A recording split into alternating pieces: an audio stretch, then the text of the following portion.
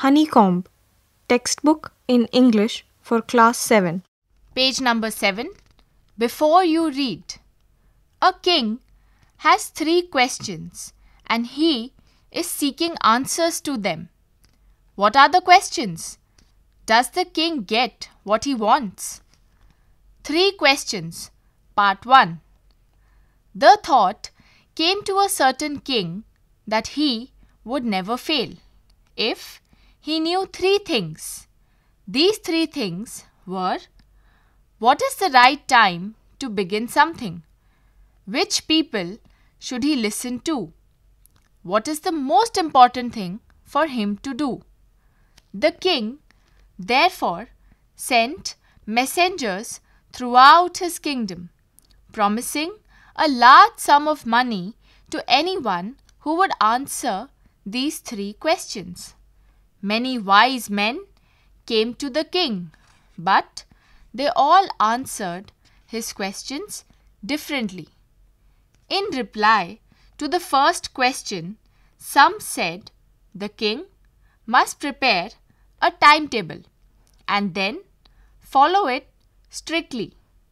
Only in this way, they said, could he do everything at its proper time. Others said that it was impossible to decide in advance the right time for doing something.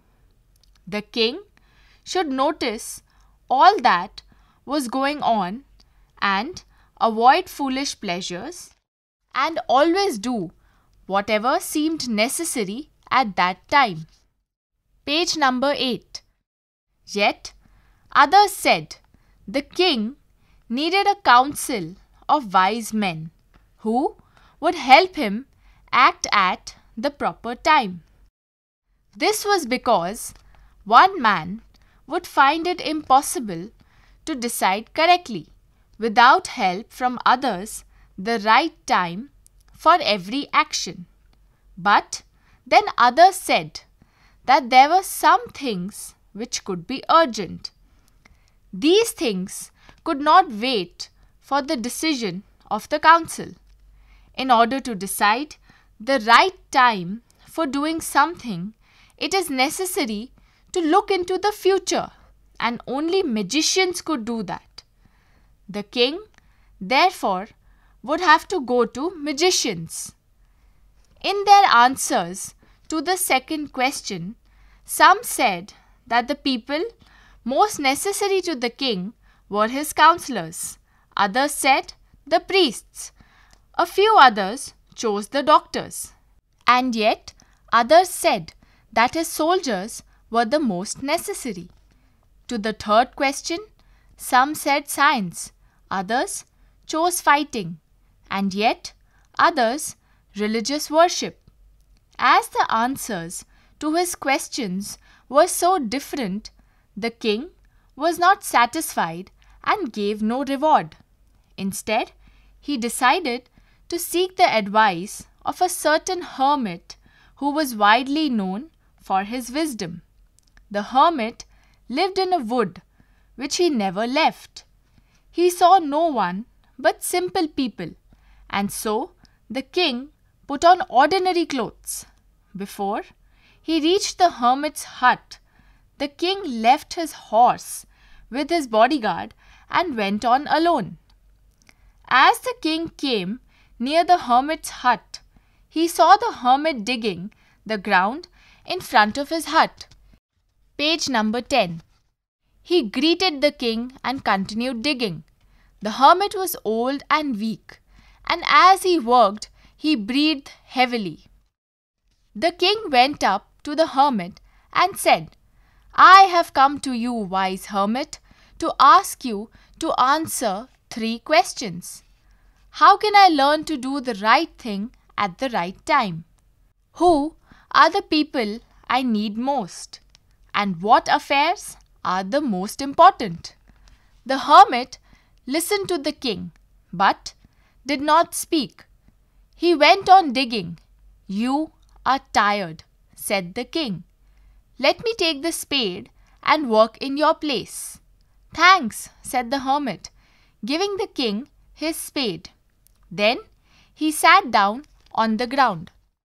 Page number 9. When the king had dug 2 beds, he stopped and repeated his questions. The hermit gave no answer, but stood up, stretching out his hand for the spade, and said, "Now you rest and let me work." But the king did not give him the spade and continued to dig. 1 hour passed, then another. The sun went down behind the trees, and at the last the king stuck the spade into the ground and said, "I came to you, wise man, for an answer to my questions. If you can give me no answer, tell me so, and I will return home." "Here comes someone running," said the hermit. Comprehension check. Question number 1. Why did the king want to know answers to 3 questions? Question number 2. Messengers were sent throughout the kingdom. Option 1. To fetch wise men. Option 2. To find answers to the questions. Option 3. To look for the wise hermit. Option 4. To announce a reward for those who could answer the questions. Mark your choice. Part 2. The king turned round and saw a bearded man running towards them. His hands were pressed against his stomach, from which blood was flowing. When he reached the king, he fainted and fell to the ground. The king and the hermit removed the man's clothing and found a large wound in his stomach.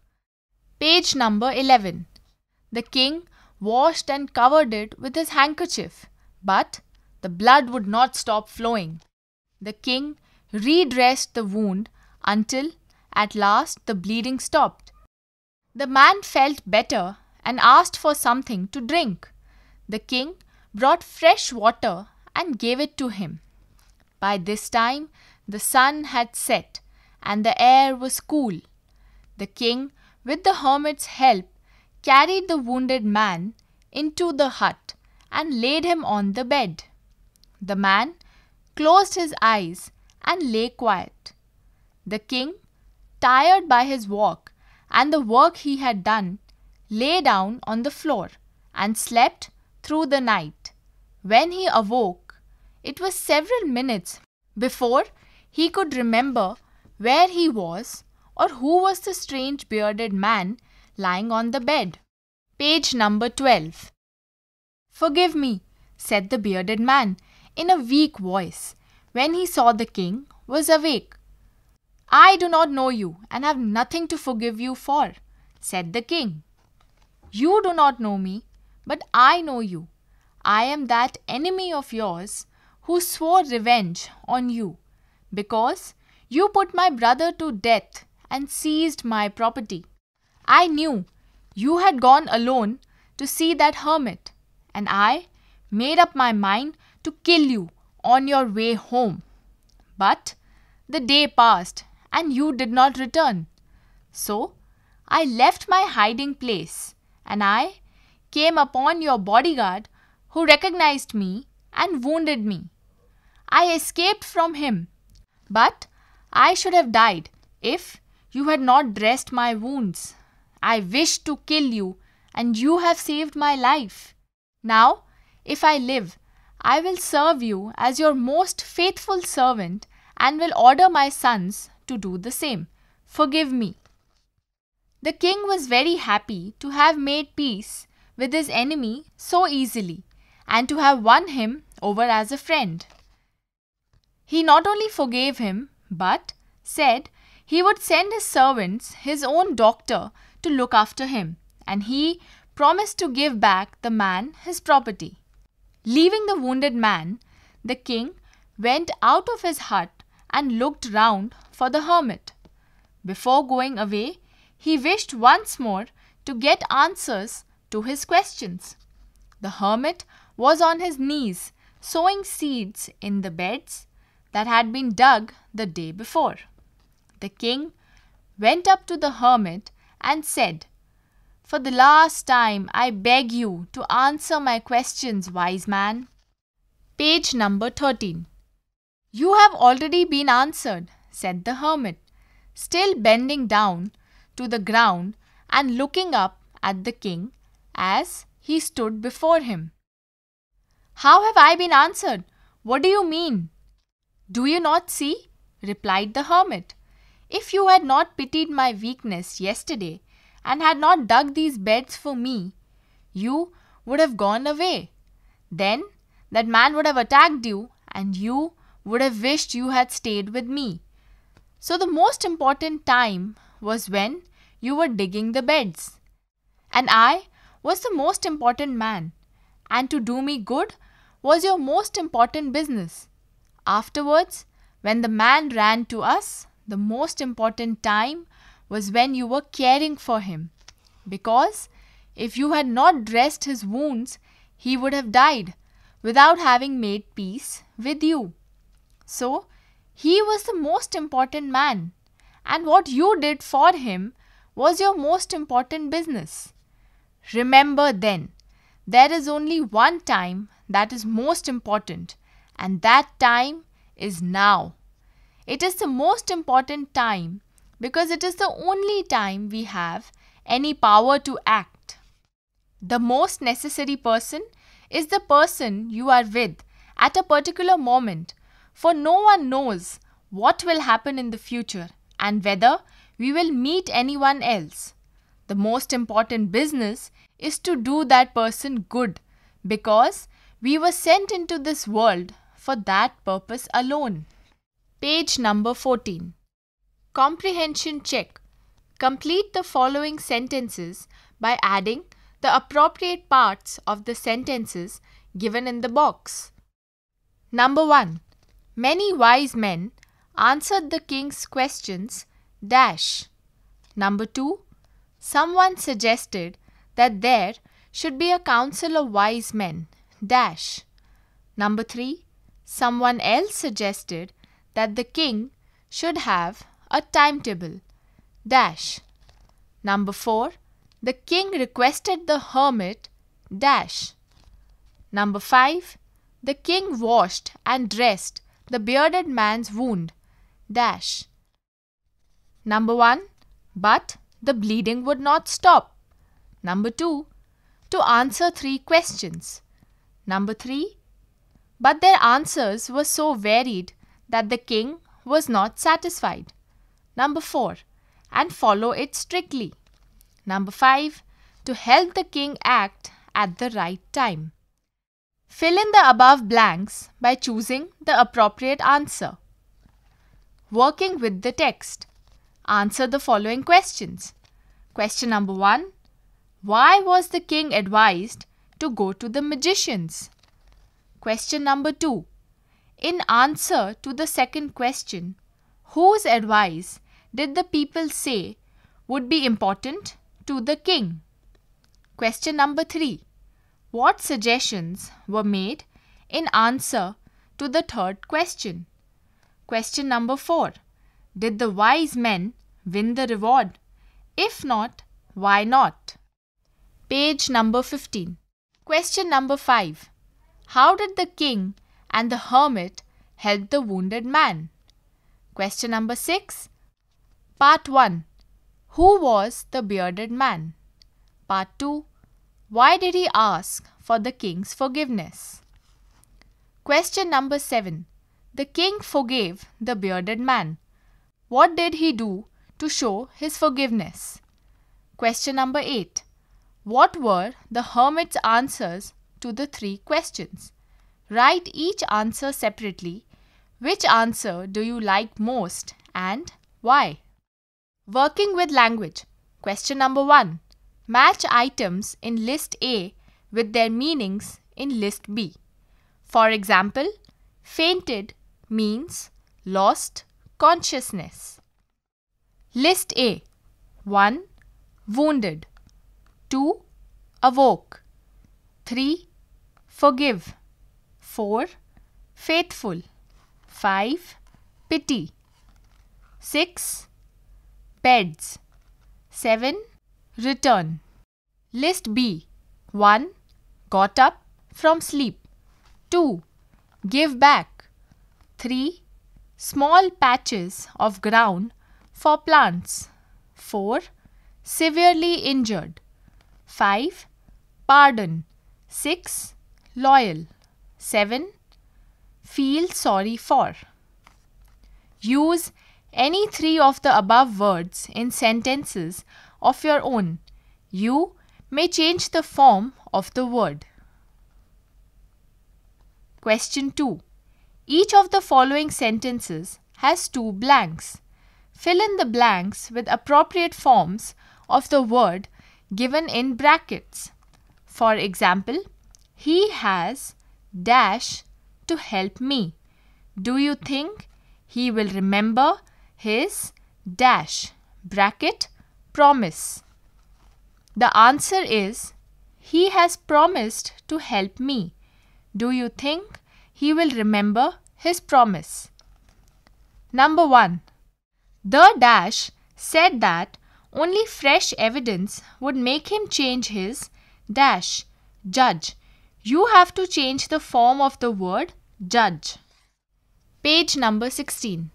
I didn't notice any serious dash of opinion among the debaters, although they dash from one another over small points. You have to change the form of the word differ. 3. It's a fairly simple question to dash, but will you accept my dash as final?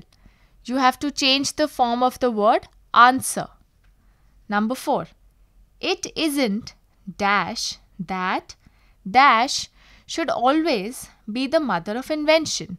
You have to change the form of the word necessary. 5. Hermits are dash men. How they acquire their dash, no one can tell. You have to change the form of the word wise. 6. The committee has dash to make Jagdish captain of the team. The dash is likely to please everyone. You have to change the form of the word decide. 7.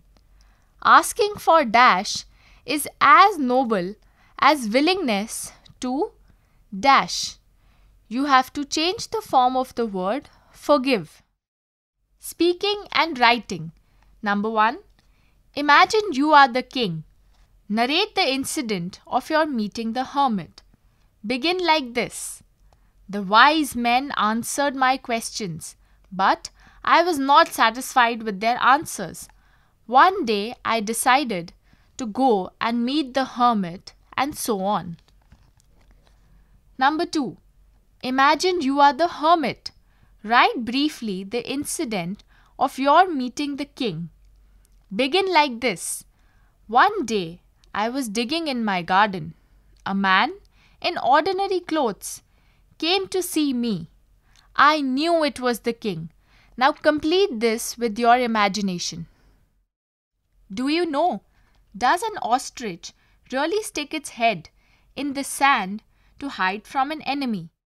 You can find the answer in your textbook Honeycomb on page number 32. Honeycomb. You were just listening to this audiobook. Production assistants Meenakshi Kukreti and Jagbandhu Jana. Recorded by Batilang Lingdo.